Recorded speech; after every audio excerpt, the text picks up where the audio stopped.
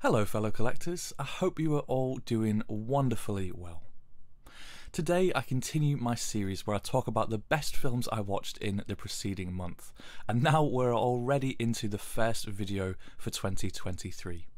And so, without any further ado, let's jump right into it and talk about the best films I watched in January. The first one is one that people might be a bit tired of hearing about already, but I just couldn't help myself but put it on my list, and it's The Menu. I picked up a month of Disney Plus just really for two films in January, and this was the first one that I was keen to see. It's from 2022 and directed by Mark Maude and starring Ralph Fiennes, Nicholas Hoult and Anya-Taylor Joy. I didn't really read anything about this one before I watched it, so I was not expecting what it turned out to be, which was a brilliantly done dark comedy. After I'd seen it, it reminded me a lot of another film I'd seen called The Art of Self-Defense, which did used to be on Netflix quite a while ago, which was a karate film with Jesse Eisenberg and Imogen Poots. Just another with some fantastic dark comedy in it, and I feel like together they would be a great double feature. The Menu does a great job of drawing you in nice and normally, while just subtly hinting at what's really going on if you go back to see. I found myself accepting things, eccentricities I thought, of what I was watching because we all know that the culinary world is a bit of its own thing. Being a foodie and into this sort of high cuisine comes with different expectations of the experience, the food and the style. Here in this film though, it's all taken to the extreme, and it's done in such a brilliantly, almost slow burn sort of way. Things take a turn and it really balances the more serious nature of things while keeping the darkest of comedy alive and well during some of the more intense scenes. Nicholas Hoult is the standout actor for me here, and that's saying a lot considering the calibre of other actors in this film with him. He does a great job, and I think starring in The Great, which is a TV show he stars in with Elle Fanning about Catherine the Great, where he plays a more comedic role, has really upped his sort of serious comedy skills. Overall, I just had a great time with this one, and the lingering aftertaste and overtones I found were particularly droll and delicious.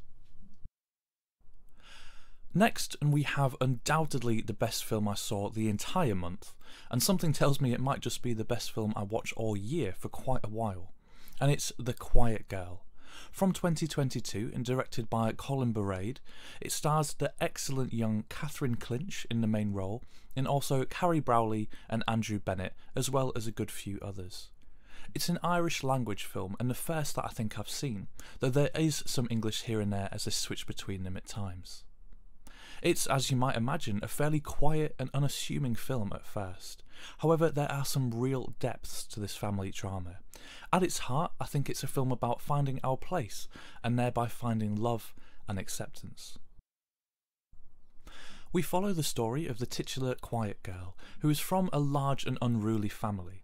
She gets sent to live with some distant relatives for the summer to help ease the burden on her bickering and fractured parents, who don't seem to be able or willing to give her the attention and care that she needs. And that's more or less where the story kicks off. However, there is more to this film than first meets the eye, and the story starts to open up as Kate herself starts to find out more about her adoptive guardians as the summer progresses. I thought that both Carrie Browley and Andrew Bennett do a brilliant job as the couple that she goes to live with, presenting this, I think, fairly realistic and uneven welcome at first.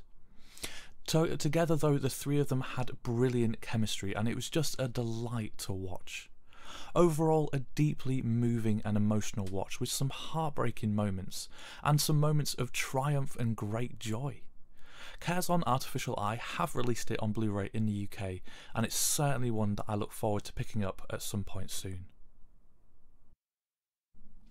Up next is a debut feature-length film from actor, writer and director Kit Zahara. It's Actual People. From 2021 and starring of course Kit Zahara and Scott Albrecht, Henry Fulton Winship and Isabelle Barbier, as well as a whole host of others on the cast. Now, one thing that I find I really dislike about so many modern films is that during the course of a single scene, even a simple one, they seem to feel this need to make about 10 cuts, as the camera angle might chop and change multiple times, which I can often feel saps the life out of it. This film, however, was the antithesis of that. Scenes were allowed to play out and to breathe, with long, uninterrupted shots. It just delivered this wonderful sense of realism with all its awkwardness, moments of silence, and nervous laughter. Interestingly, I thought there actually might be somewhat of an improvisational quality to it, as the scenes were so long, but I watched an interview with her and she said that it was almost entirely scripted as it was shot, which is just such an impressive feat. There's a particular pillow talk scene which I just thought was absolutely brilliant. Kit Zahara, I think, is clearly a burgeoning great talent, writing, directing and starring in this.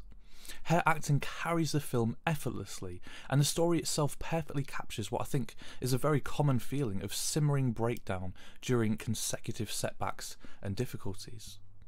The film itself is set during the last week of university, but I think that the emotions and scenarios that the character goes through are pretty widely applicable. Overall, this one was just another very moving and powerful watch that really connected with me. And last but not least, we have Ingmar Bergman's perhaps magnum opus, and it's Persona. From 1966 and starring B.B. Anderson and Liv Ullmann, and of course directed by the one and only Ingmar Bergman. This was weird and wonderful and almost hypnotic. Bergman's ability to make the mundane riveting is perhaps unsurpassed.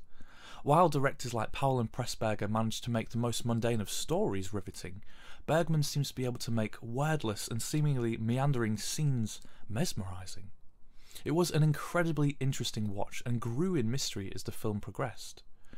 The film starts with a fairly unforgettable and highly art house introduction, and then we get into the story, which follows an actor and her nurse as they go to stay alone on one of the Swedish islands for the summer.